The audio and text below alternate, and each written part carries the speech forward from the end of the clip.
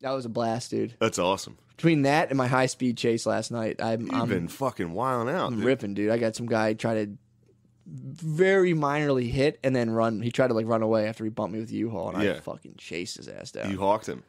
Dude, it was full, like, I was loving every second of it. Flying, he was trying to take all these... He was in a U-Haul, so he couldn't... I'm in the fucking Civ. You in the Civ, burning.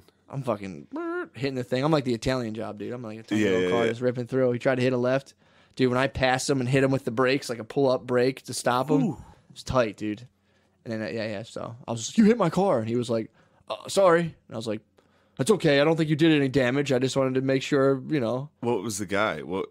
He was just like a real scared older black dude driving a U-Haul. Not even that old. He's probably about 45.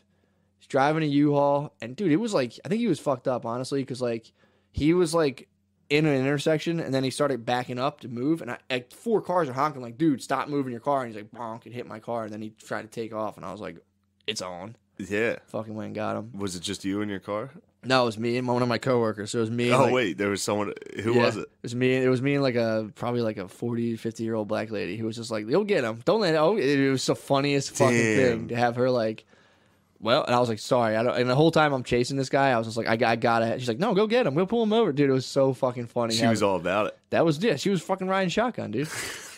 Dude, it was so when the guy came out. You hawked an old black dude in a U-Haul, and your partner was an old black lady. Yeah, fuck yeah. He came out, and I'm like, well, just like stop so I can make sure you didn't fuck my car up.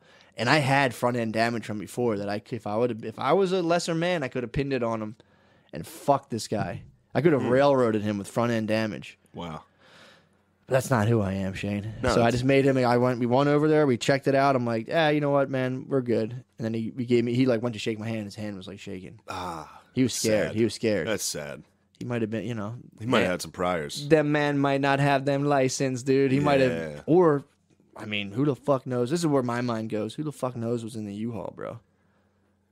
Guy could have been a little fucked up. He could have been driving a U-Haul around for someone, bumped someone, and was like, I'm out of here. And then all of a sudden, he did bumped the wrong fucking psycho. Fucking dog, the bounty hunter was on him. Quick. Exactly, dude. Bird dog. Which is funny because it's like I've gotten hit before multiple times by people, and I've gotten out and assessed the damage, and I'm like, whatever, nothing really happened. You're fine. But this was the principle. I'm like, I got to catch this guy.